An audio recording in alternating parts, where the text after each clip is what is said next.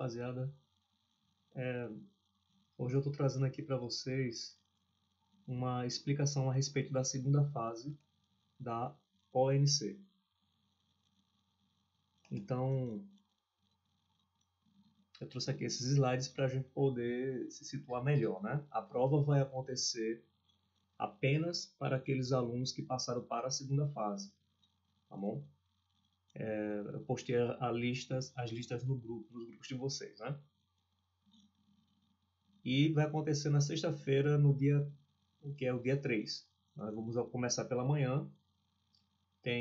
Vocês têm 24 horas para fazer a prova, né? Então é bastante tempo.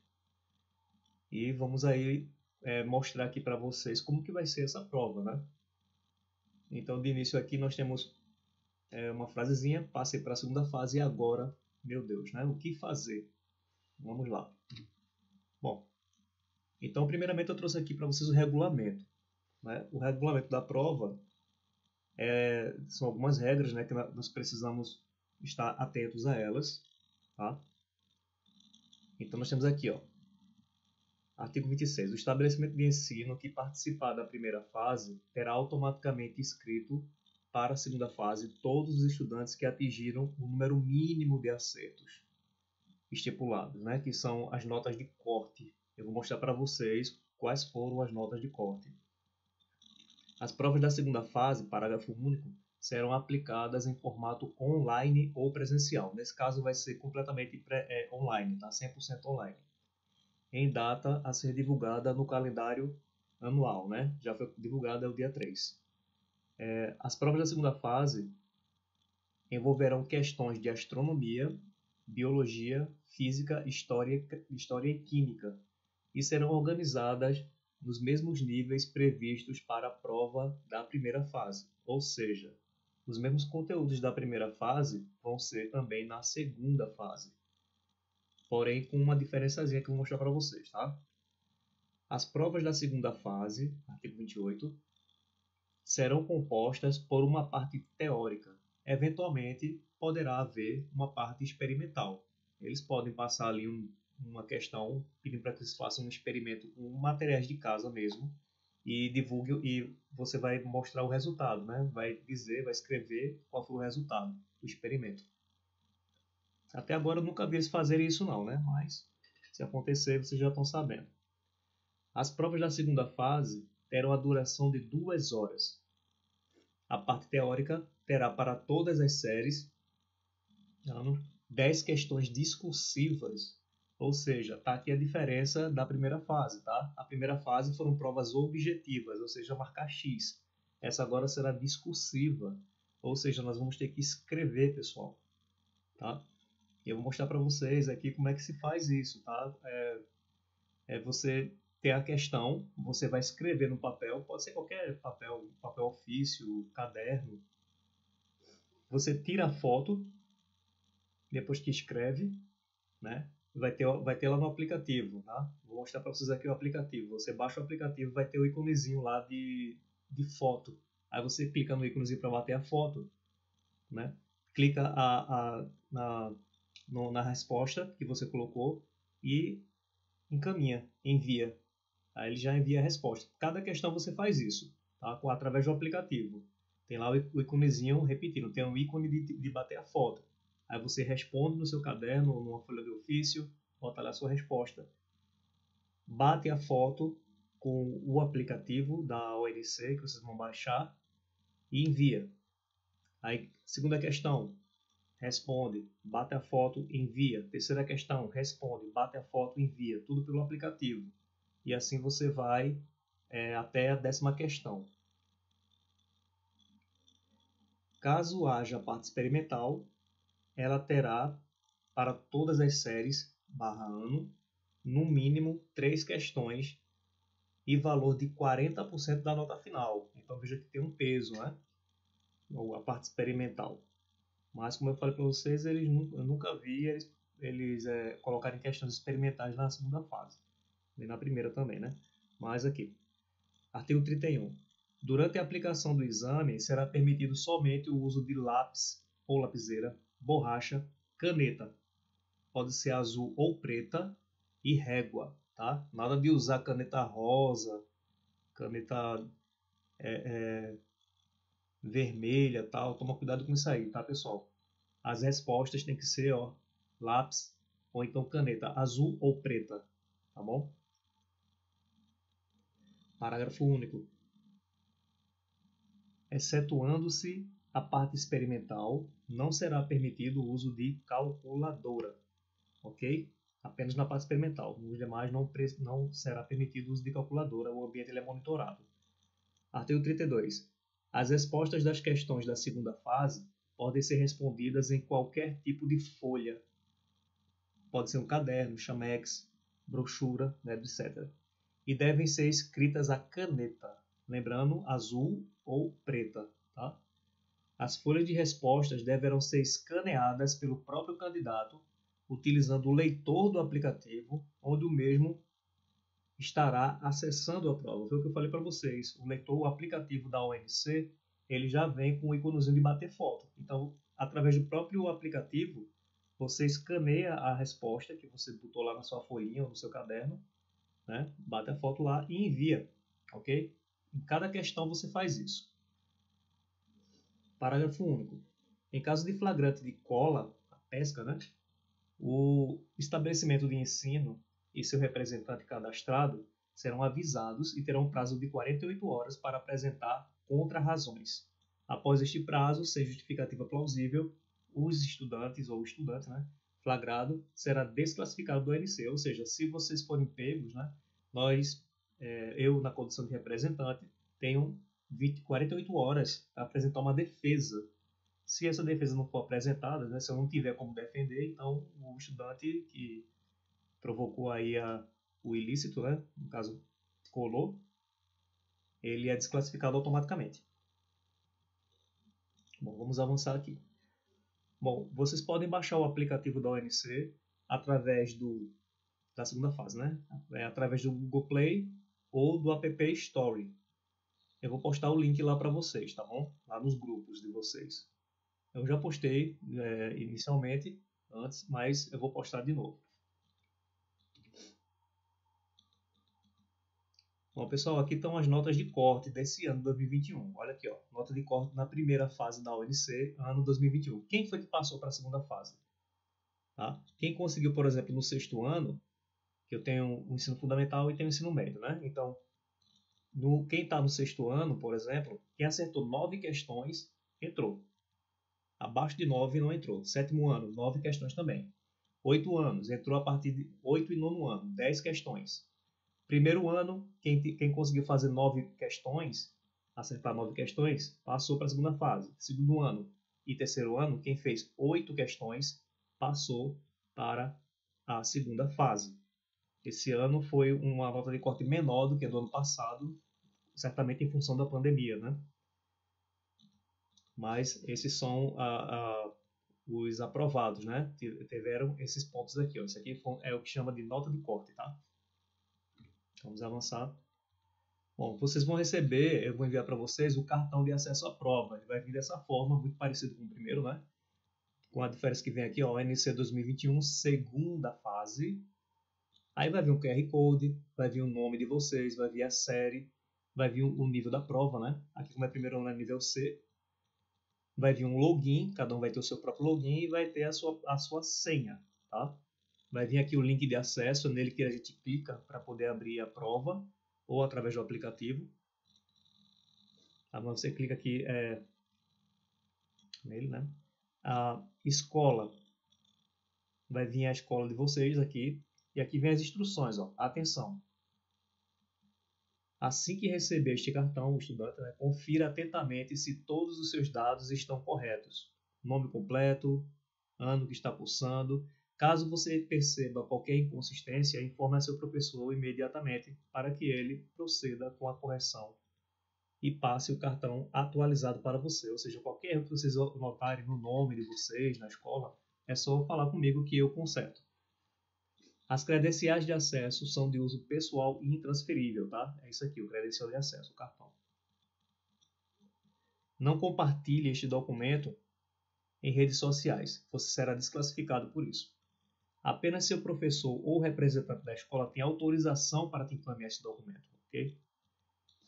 Acesse o link http://provas.oncciência.org a partir do dia 3, que é sexta-feira agora, da meia-noite e 1, né, até as 23 horas e 59 minutos, ou seja, vocês têm 24 horas na sexta-feira, tá? Para poder realizar essa prova. Insira login e a senha e acesso para abrir e iniciar a prova da segunda fase. O exame tem duração de 2 horas. É tempo corrido, viu, pessoal? Abriu, botou o login, botou a senha, abriu a prova, não esqueça conversar com alguém lá do lado de fora da casa, esqueça o que vocês estão fazendo, tem que ficar concentrado só na prova, porque o tempo é corrido, ele não volta, tá bom? Iniciou a prova, você tem 2 horas, o tempo não para, ok? Como dizia Cazuza, né? O tempo não para. A prova tem 10 questões abertas, ou seja, subjetivas. Tem que escrever, como eu falei para vocês, escrever, bater a foto e enviar através do aplicativo. É expressamente proibido tirar print da prova, fazer a prova em grupo ou consultas externas, né, no Google tal, sob pena de desclassificação. Durante a prova, lembre-se, você está em um ambiente monitorado. Sugerimos aos alunos e professores seguir o perfil, aí tem um perfil deles aqui, né, no Instagram, para obter informações em tempo real. Aqui está o Instagram deles aqui. Bom, agora eu vou mostrar para vocês como é as questões da prova, né? Vamos fazer algumas questões aqui para tirar umas dúvidas, tá bom? Como é que funciona, né? Então aqui, por exemplo, tem uma questão aqui, ó. A gente tem aqui um gráfico, né, da revista Time, um periódico aí importante. Observe a capa da revista estadunidense Time, ou seja, dos Estados Unidos, né? Publicada em 6 de dezembro de 1968, com o título Corrida pela Lua. Lembre-se que o homem pisou na Lua em 20 de julho de 1969. Esse foi quando o primeiro homem, né, pisou na Lua, né, que foi Neil Armstrong, né, norte-americano.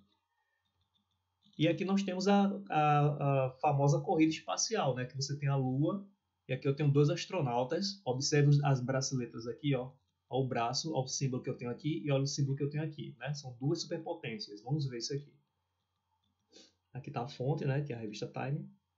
Em referência ao contexto político e científico da segunda metade do século XX, a imagem apresenta 2 astronautas correndo em direção à Lua. A qual conflito de impacto global a imagem diz respeito? Então, impacto global, né? Nós tivemos aqui, ó, a chamada corrida espacial, pessoal. Entre os anos de 1957 e 1975. Esse foi um dos episódios que marcaram a segunda metade do século XX e foi resultado direto da Guerra Fria, que durou de 1947 a 1991. A Guerra Fria começou logo após a Segunda Guerra Mundial ter acabado, né? Estados Unidos e Rússia venceram, né, os alemães, né? Eram aliados ali os alemães, os japoneses e os italianos, né? Os fascistas. Então você tinha nazistas, tinha fascistas, e eles foram derrotados na Segunda Guerra Mundial. Mas aí essas 2 superpotências, que é Estados Unidos e Rússia, começaram a brigar entre elas pela conquista no mundo, né? Eles queriam estabelecer suas ideologias, né? O norte-americano capitalista, os soviéticos, né? Hoje Rússia, eram comunistas e eram superpotências, né? Bom, então as potências envolvidas foram Estados Unidos e Rússia, que é o que ele está perguntando aqui, né? O conflito foi a corrida espacial, né, que é um resultado direto da Guerra Fria. Bom, são 2 perguntas em uma. Então aqui está. Quais eram as potências envolvidas nesses conflitos? Nós já falamos aqui, Estados Unidos e União Soviética, né? Hoje conhecida como Rússia. Letra B. Explique como essa imagem utilizada pela revista Time representou cada uma dessas potências, né? Então aqui as potências elas estavam envolvidas diretamente com a conquista do espaço. Então tinha muitas brigas acontecendo aí entre Estados Unidos e Rússia, questões ideológicas, tecnológicas, geopolíticas, né? Então cada um que queria dominar o mundo, né? E o espaço, a corrida pelo espaço seria o grande passo, né? Para se estabelecer como a maior potência planetária. Então, essa imagem aqui representa 2 astronautas, e aqui você tem 2 símbolos. Ó. Vou ampliar aqui para vocês, tá? Então, aqui nós temos o símbolo da União Soviética, né? A tradicional foice e martelo cruzado, que representa a força do trabalhador, né? Com a estrela, e aqui está a estrelinha no braço. Ó. Aqui eu identifico a União Soviética, esse astronauta aqui. Já o norte-americano, né, que tem uma ideologia capitalista, já tem essa bandeira aqui, né, onde as estrelas representam os estados e é marcado por essas linhas em vermelho aqui, né, que são momentos, né, da história da norte-americana, e está aqui representado nesse outro astronauta, tá bom? Então, na letra B, a imagem representa a corrida espacial entre as 2 potências simbolizadas pelos 2 astronautas, onde um possui no braço o símbolo da bandeira norte-americana e o outro a estrela, símbolo do comunismo soviético. Aqui mais uma questão. Só mais uma coisa. Quando você bota a resposta, aí é aquilo que eu falei para vocês, né? Pelo aplicativo você responde no caderno, numa folha, e pelo aplicativo que vocês vão baixar, tem um símbolozinho lá de foto, né? Um íconezinho. Aí você clica no íconezinho, ele vai capturar a imagem, né? Feito uma foto normal. Aí você só faz enviar. Pronto, respondeu essa questão. Aí já passa para outra questão e vai fazer a mesma coisa. São 10 questões, vocês vão fazer isso 10 vezes, tá bom? Respondeu, bate através do aplicativo, captura a imagem e envia. Respondeu, captura a imagem e envia. Respondeu, captura a imagem e envia. Faz isso durante cada questão. Terminou uma questão, faz esse procedimento. Bom, aqui nós temos uma questão de zoologia, né, que é o estudo dos animais. Então aqui, ó, o ermitão é conhecido popularmente como caranguejo de concha. Tá aqui o ermitão, ó. Aqui você tem o caranguejo e aqui tá a concha que ele se introduz aqui para se proteger, né? Então a concha que ele usa a concha de molúsculos mortos. Morreu, ele pega a concha, se ele couber, ele entra ali e fica com ela. Até ele vai crescendo em tamanho, daqui ele vai crescendo, ele vai procurando conchas maiores. Bom, então esse é o caranguejo de concha, pois carrega junto ao seu corpo uma concha calcária, tá aqui a concha, proveniente de diversas espécies de gastrópodes. Gastrópodes, pessoal, são invertebrados, certo? Que possuem os pés colados com a barriga, né? Exatamente o que significa essa palavra aqui. Gastro voltado para a região estomacal, né? O ventre, e pó dos pés. O pé, é como se fosse pés colados na barriga. É o caso da lesma, do caracol, tá? Então, essas criaturas são chamadas de gastrópodes, a lesma e o caracol, né? Quando eles morrem, fica a conchinha deles ali, do caracol, por exemplo, enfim, de qualquer um desse grupo, e ele pega a concha para ele, no qual consiga se encaixar. O gráfico a seguir mostra diferentes espécies de gastrópodes que podem ser utilizadas pela espécie de caranguejo. Esse caranguejo aqui, ele tem a espécie dele, chama-se Loxopagurus loxosceles, ok? Loxopagurus loxosceles, no litoral do Rio Grande, tá? Então, aqui nós temos um gráfico mostrando os tipos de gastrópodes que o ermitão pode utilizar a concha após eles morrerem, né? Então, cada desenhozinho desse aqui, diferente, ó, representa uma espécie de gastrópode que o ermitão pode utilizar. Então, aqui nós temos o percentual de utilização do ermitão, né? Com relação a essas criaturas. E aqui embaixo você tem aqui, ó, macho, aqui são os machos, fêmeas não ovígeras e fêmeas ovígeras, né? O que significa ovígeras, né? Ovígeras significa aqueles seres que botam ovos e entrega para o macho, né? O macho para criar. Então o macho fica com esses ovos aí, quando são ovígeros, né? Quando não são ovígeras, então é porque não bota o ovo, mas o macho não cuida. Então vem a pergunta: a partir da análise do gráfico e de seus conhecimentos sobre o tema, responda. Letra A. Qual a espécie de gastrópode que é mais utilizada por machos, fêmeas não ovígeras e fêmeas ovígeras do Lostoceles, né? Que é o ermitão. Então, observando aqui, ó, você vê que a porcentagem maior está nessa figura pontilhada. Então, o ermitão utiliza mais esse tipo de concha aqui. Tanto os machos quanto as fêmeas, olha a quantidade, a porcentagem, tá? Quanto as fêmeas ovígeras e não ovígeras e as fêmeas ovígeras também, tá? Então, esse pontilhadozinho aqui, a gente tem que ver que espécie é essa. A gente vai procurar no quadrinho aqui, ó, os pontilhados. Pontilhado eu vejo só aqui. Olha aqui, ó. Então, isso aqui é um gastrópode da espécie B. lamarckii.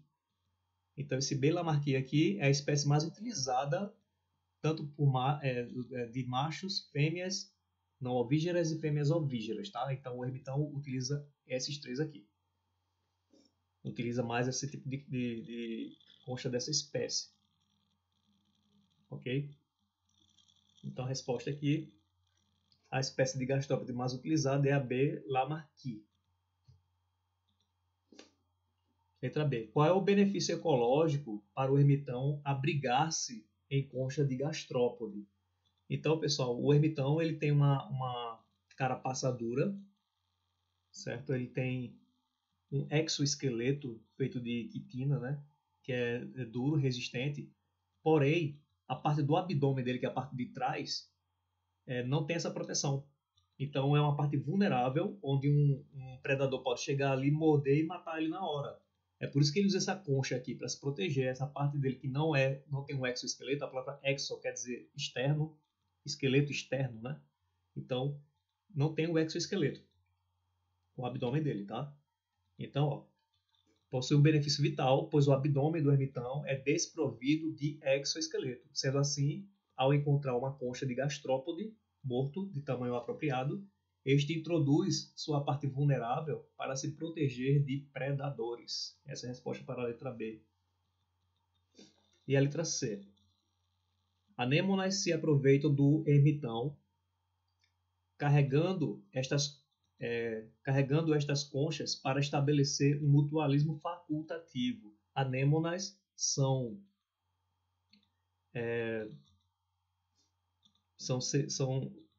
seres que possuem células urticantes, são quinidários. Células urticantes são células com veneno, tá? Então são venenosas. Elas têm tentáculos e elas usam esses tentáculos ali para capturar alimento, né? E, eventualmente, o ermitão pode usar uma anêmona, colocar aqui em cima da concha para se proteger também. E aí você tem um mutualismo do tipo facultativo e vamos entender por quê.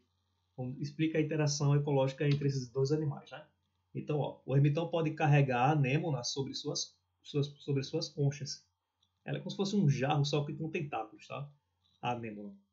Essa relação caracteriza o mutualismo facultativo, pois ambas as espécies podem viver independentemente uma da outra. É facultativo, é mutualismo porque elas se ajudam, tá? Uma ajuda a outra, ou somente uma se beneficia, e é facultativo porque elas não precisam viver juntas, não é obrigatório a convivência entre a anêmona e o ermitão. Tá? Olha aqui a imagem. Ó.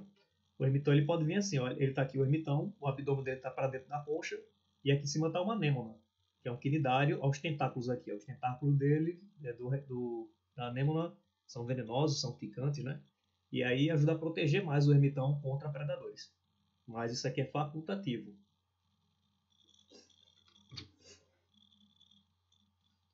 Ó, sim, é como eu falei para vocês, né? Respondeu aqui, ó, pegou o aplicativo, bate a foto com o íconezinho de escaneamento, né, do aplicativo, envia. Aí passa para a próxima questão. Aqui são alguns exemplos, tá? A diabetes é uma doença crônica na qual o corpo não produz insulina ou não consegue empregar adequadamente a insulina que produz. A insulina é um hormônio produzido pelo pâncreas, que controla a quantidade de glicose no sangue. Então, o corpo precisa desse hormônio para utilizar a glicose, que obtém por meio dos alimentos, como fonte de energia. Quando a pessoa tem diabetes, o nível de glicose no sangue fica alto. É a famosa hiperglicemia. Hiper quer dizer muito, né? Glicemia referente aos carboidratos, né? Ao açúcar. Então, se esse quadro permanecer por longos períodos, poderá haver danos em órgãos, vasos sanguíneos e nervos. Aqui está a fonte, né? www.diabetes.org.br.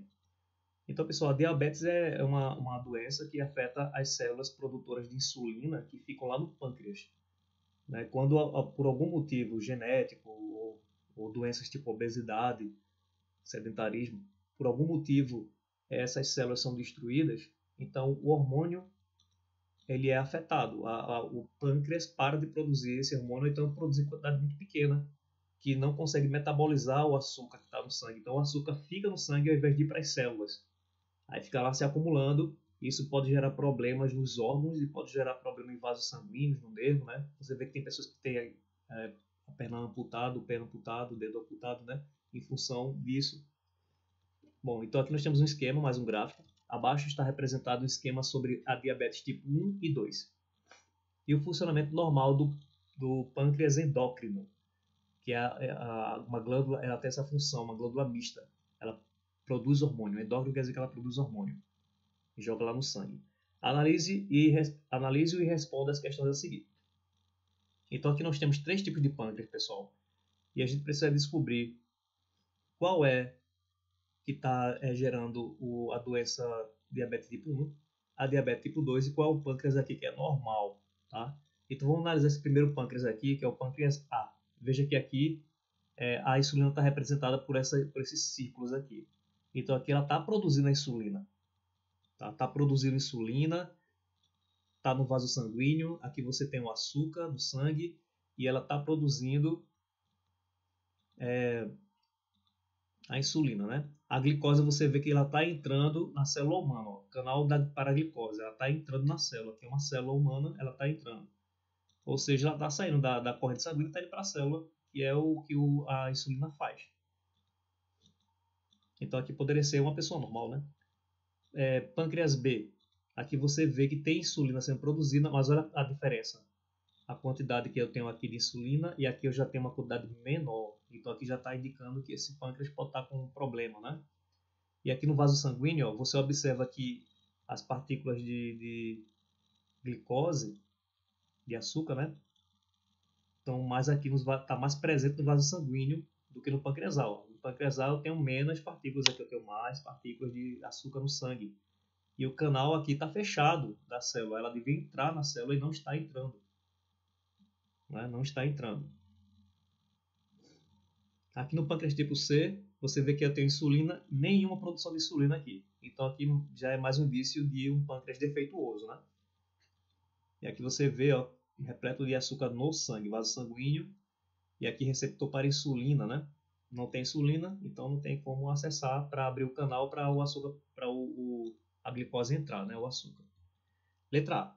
Identifique o pâncreas que corresponde ao indivíduo portador da diabetes tipo 2, do tipo 1 e do pâncreas de um indivíduo normal, respectivamente. Então vamos identificar o tipo 2, o tipo 1 e o indivíduo normal. Aí eu trouxe aqui para vocês, ó. A diabetes ela pode ser do tipo mellitus ou pode ser insípidos, né? Diabetes insípidos. A diabetes mellitus é a que apresenta uma urina adocicada, né? Pelo açúcar. A insípidos é a urina mais aquosa, né? menos doce, a gente chama de insípidos, sem gosto.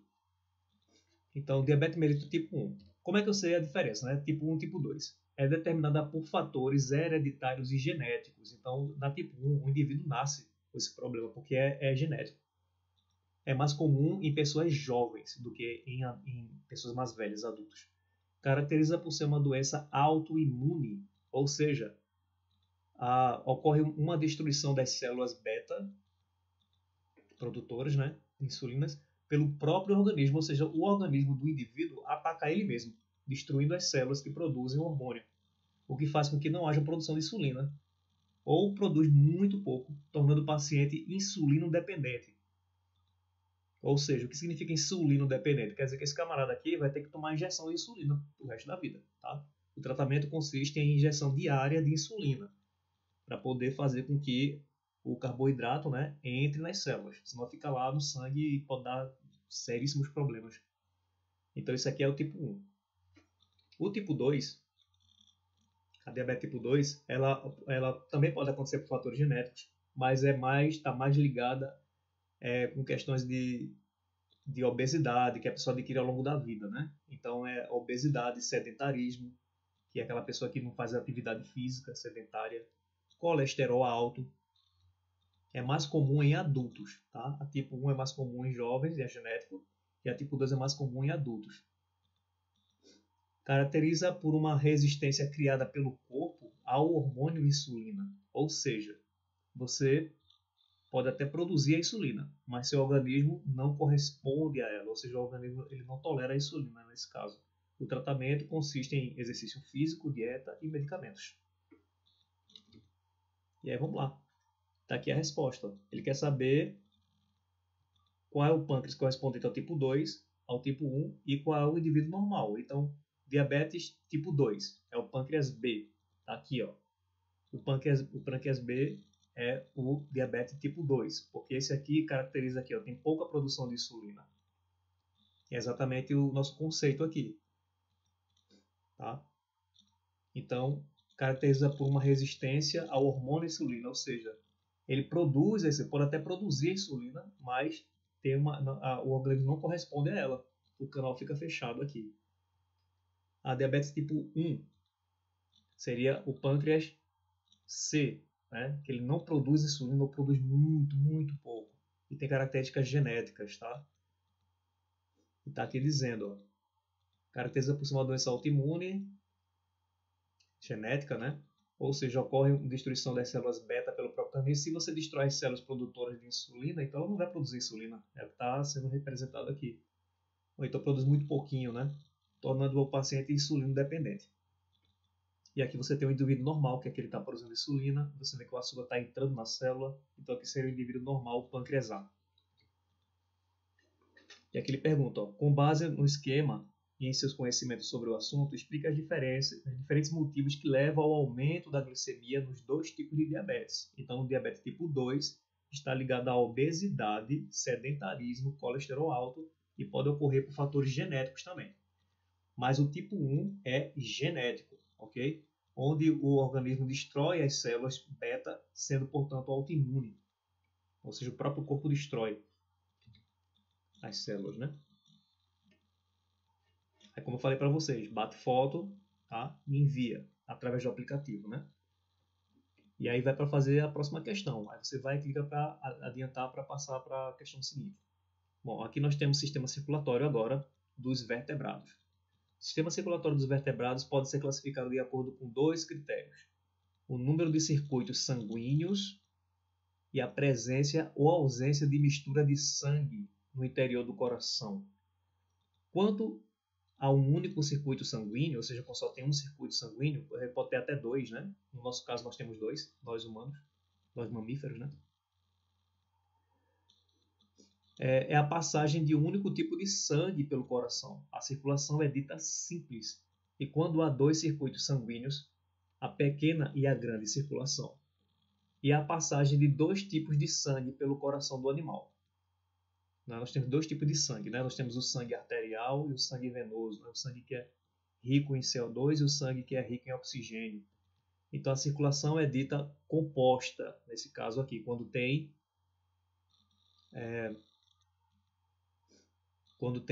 os dois circuitos, tá? Quando ocorre a mistura dos dois tipos de sangue neste órgão, o sistema circulatório é dito incompleto. E quando não ocorre esta mistura, é dito completo. Ou seja, misturou o sangue no coração, é incompleto. Se não misturar no coração, fica separadozinho o sangue arterial, o sangue rico em CO2 do sangue rico em oxigênio, aí você diz que ele é completo. Tá bom? E aí vamos analisar aqui. Aqui nós temos o peixe. Veja que eu tenho uma circulação simples, não é? Circulação simples, eu não tenho duas circulações, como é o caso dos anfíbios aqui. Ó. Aqui você vê que aqui eu tenho o coração dos peixes, é uma circulação simples. Tá? Aqui você tem o ventrículo e a aurícula, aqui o sangue passa por aqui, não se mistura o sangue, mas é uma circulação simples. Aqui nos anfíbios você já vê duas circulações, ó. Tem uma pequena circulação, veja que o sangue aqui, ele tem aqui 3 cavidades, o coração com 3 cavidades, o sangue vem aqui pela pequena circulação, volta pela artéria esquerda, vem aqui para o coração, sobe, pega a grande circulação aqui, ó, e retorna ao coração pelo lado direito. E aí reinicia o processo de novo. Pega a pequena circulação, volta para o coração, pega a grande circulação, volta para o coração de novo. Tá? Então aqui é composto, né? Porque tem duas circulações. Os répteis é a mesma coisa, só que aqui o coração tem 4 cavidades. Os anfíbios tem 3. Eu tenho aqui dois ventrículos e 2 átrios, né? Então aqui você vê, ó, que o sangue sai aqui pelo lado direito do coração, pega a pequena circulação, volta pelo lado esquerdo, aí pega aqui de novo a artéria, ó, e pega a grande circulação, volta, ok? Por esses caminhos aqui. Aqui, aves e mamíferos também, ó, coração com 4 cavidades, 2 ventrículos e 2 átrios, né? Então, também você tem pequena circulação aqui, tá?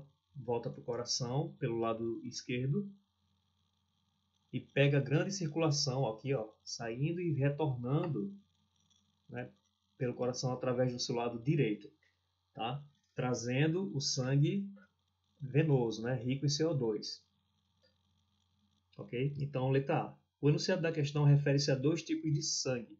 Que tipo de sangue são estes? Então, vamos lá. Nós temos 2 tipos de sangue. Temos o sangue arterial, que é o sangue rico em oxigênio, e temos o sangue venoso, que é o sangue rico em gás carbônico. Ok? Então, nós temos 2 tipos de sangue arterial e o sangue venoso.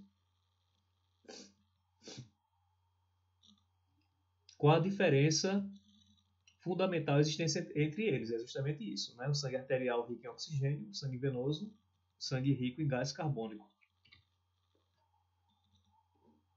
Classifique os 4 tipos de sistemas circulatórios presentes nas figuras quanto aos 2 critérios expostos no enunciado. Quais são os critérios que a gente está trabalhando aqui? Nós estamos trabalhando com 2 critérios. O critério é o número de circuitos, certo?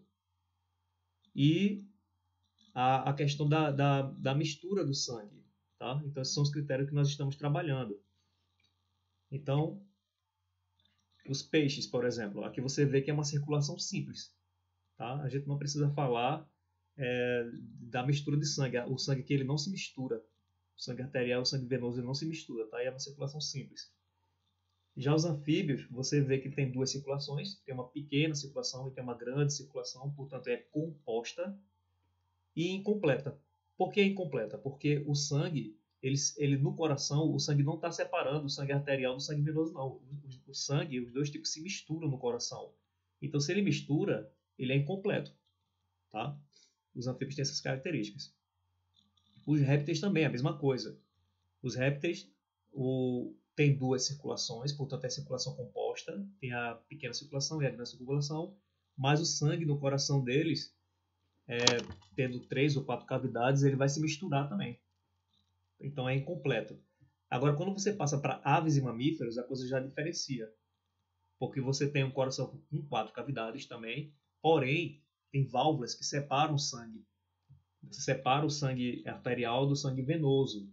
Então aqui você tem uma circulação do tipo composta porque composta, porque tem duas circulações, e ela é completa, porque o sangue, as câmaras que nós temos aqui no coração das aves dos mamíferos, não permite que os dois tipos de sangue se misturem. Então é completa, circulação composta do tipo completa, ok?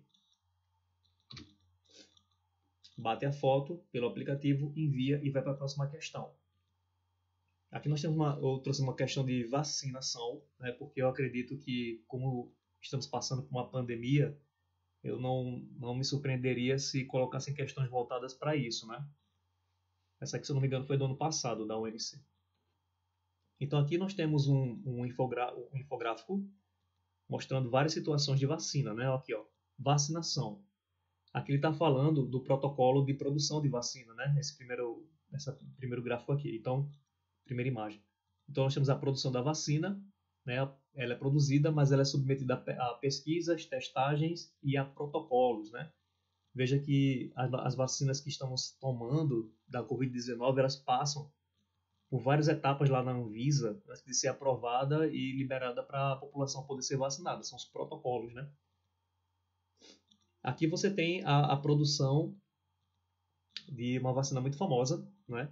Que ela imuniza as pessoas contra a cachumba, o sarampo e a rubéola. São doenças provocadas por vírus. Então, é uma vacina só que imuniza você contra esses três tipos de agentes etiológicos, né? Que a gente chama de tríplice viral, porque é produzida por vírus. Essas doenças são provocadas por vírus. Então, é uma vacina só que imuniza contra três doenças. Então, você tem a tríplice viral. Nessa outra imagem aqui, ó, vacinação mundial.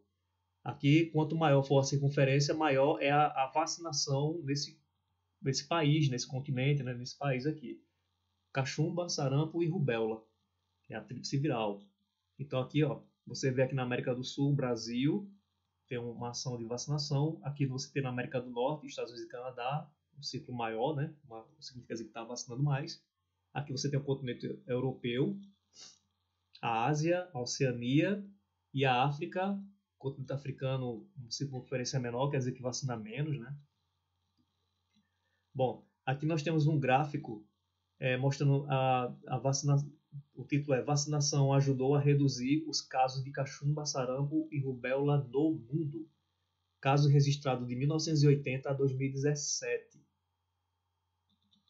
A tríplice também, ó, cachumba, sarampo e rubéola. Então, aqui você tem a população de 4 milhões e em 1980, a quantidade de pessoas que estavam aí doentes, né?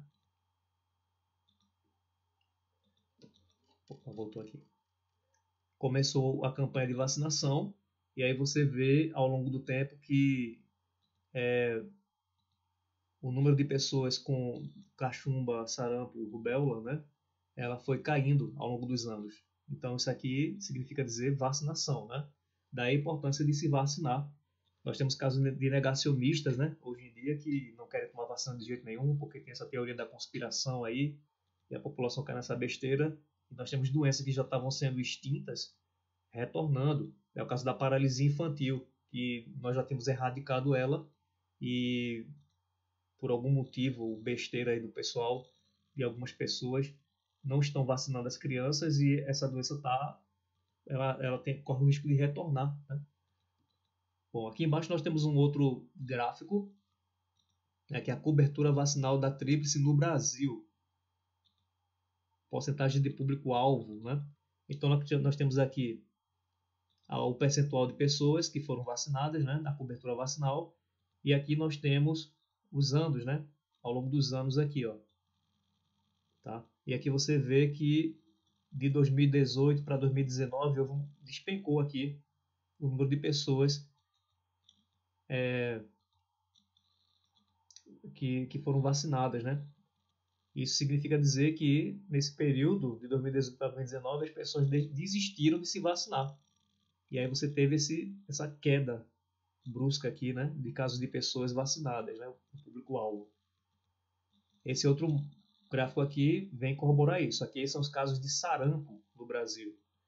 Cada bonequinho desse aqui representa 1000 pessoas, né? Então, de 2002 a 2017, tinha o quê? Tinha aqui deu uma pessoa completa, portanto 1.000, aqui é metade de 1.500, né? Então temos 1.500 pessoas aqui vacinadas, né? 2018 para 2019, olha a quantidade de pessoas que vem apresentando casos de sarampo. Nós temos 1.500 e aqui, de um ano para o outro, apareceu essa quantidade absurda de pessoas com sarampo, ou um surto, né? Certamente as pessoas deixaram de se vacinar. Então aqui nós temos 1, 2, 3, 4, 5, 6, 7, 8, 9, 10, 26. 26 mil casos. Olha o salto. Né? Era 1.500, agora são 26 mil de um ano para o outro. Porque não se vacinaram. Entendeu? Então não vacinou, a doença volta, né? Com tudo. Letra A. A vacinação em questão é denominada vacina tríplice viral ou tríplice bacteriana. Já falamos sobre isso, né? Cachumba, sarampo e rubéola são doenças provocadas por vírus. Como o pesquisador diferenciaria um vírus de uma bactéria? Então, nós temos algumas características básicas entre vírus e bactérias, né? E relata diferenças entre esses dois micro-organismos. Ele cita duas, mas você citar mais algumas, tá?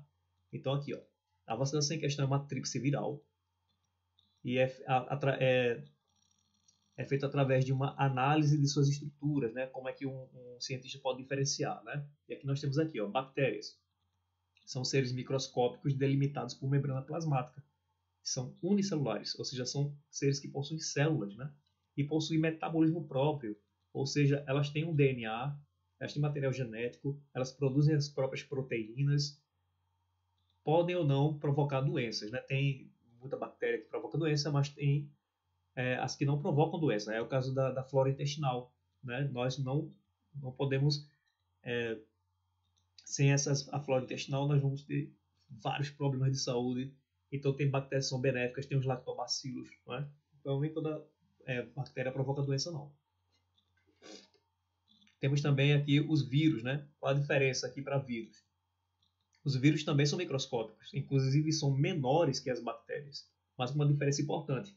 Os vírus não são delimitados por membranas, ou seja, não possuem células, tá? São simplesmente partículas, né? Partículas infecciosas, proteicas, né? Às vezes enovelada, encapsulada, pode ou não ser encapsulada, e são parasitas obrigatórios, ou seja, esses seres, para poder realmente existir, eles precisam estar infectando uma célula e fazendo com que essa célula, o material genético dessa célula, produza as estruturas para construir novos vírus. Ela destrói essa célula e passa para outras, para infectar outras células, e assim ela vai se disseminando, né? Mas ela não tem um metabolismo próprio. Uma diferença muito importante de vírus para bactéria. Qual a vacina? Letra B. Qual a ação da vacina no organismo do indivíduo, né? Então, a ação da vacina, né? Esta ação permite uma imunidade ativa ou passiva? Então, vamos responder aqui a primeira parte. Qual a ação da vacinação no organismo do indivíduo? Então, ó, a vacinação ela induz uma resposta mais eficaz na produção de anticorpos específicos, podendo levar o indivíduo a uma imunização completa contra o agente infeccioso. Então, quando o nosso corpo ele tem uma imunidade natural, tá? Mas o problema é quando essa imunidade natural não é suficiente para suportar a carga viral. Aí, para você poder se proteger, é o caso de alguns certos vírus, né? O caso da cachumba, do sarampo, da rubéola, aí você tem que tomar a vacina, tá? Toma a vacina que é para poder induzir o corpo a produzir anticorpos. Então você está ensinando o seu corpo a produzir anticorpos que eles vão proteger contra esses agentes específicos, certo? E aí quando você entrar em contato com esse agente etiológico, né? O seu corpo vai automaticamente atacar com mais força, com mais veemência, esses patógenos, tá? Esses vírus ou essas bactérias. Então, tem essa importância a vacina. A vacina ensina o nosso corpo a se proteger, ok? Gerando o que os cientistas chamam de memória imunológica. Tá? Então, isso aí É um conceito importante, tá? Para a vacina. E aí diz aqui, esta ação permite uma imunização ativa ou passiva. Primeiro a gente tem que saber o que diferencia ativa de passiva, tá? Então ativa é quando o organismo é exposto ao agente infeccioso, pode ser vírus ou bactéria, onde o corpo aprende, ele é induzido a produzir anticorpos através da doença. Então você pode pegar uma doença e o seu corpo vai identificar aquele vírus, aquela bactéria, tal, tudinho, e vai começar a produzir anticorpos específicos, tá? Então pode ser de forma natural, você simplesmente pega a doença e adquire a imunidade, ou então você pode induzir a produção de anticorpos, ensinar o seu corpo através da vacinação. A ativa, ela é mais duradoura, podendo ser efetiva por décadas. Né? Por quê? Porque vai gerar uma memória imunológica. Então, isso é ativa. Quando é que é passiva? A passiva, o indivíduo simplesmente recebe o anticorpo já prontinho ali. Né? É o caso, por exemplo, da picada de cobra, né? Cobra venenosa. Aí você vai tomar um soro antiofídico. O que é o soro? O soro ele já vem com o anticorpo pronto. O seu corpo não vai produzir o anticorpo, porque não dá tempo, senão a pessoa morre, né? Então, você já vem com o anticorpo prontinho, que é o soro ofídico, aplica, e aí o anticorpo já vai lá e neutraliza o veneno da cobra, o veneno do escorpião, o veneno da aranha, né? Então, isso aí é uma imunização que o seu corpo não vai trabalhar para produzir. Portanto, ele é passivo nesse caso. Tá? Então, não gera memória imunológica nesse caso. Tá? Ele tem um tempo de vida curta, ele é limitado. A amamentação é um exemplo, sou teu filho também. Tá? Então, a vacinação ela é do tipo ativa, ok? Tipo ativa. Bom, pessoal, então fica aí agora a imagem de Homer Simpson aqui, né? Já estudando para a ONC. Espero que vocês façam o mesmo também, tá bom? Sucesso a todos e a todas e um grande abraço no coração aí de vocês. Até mais ver.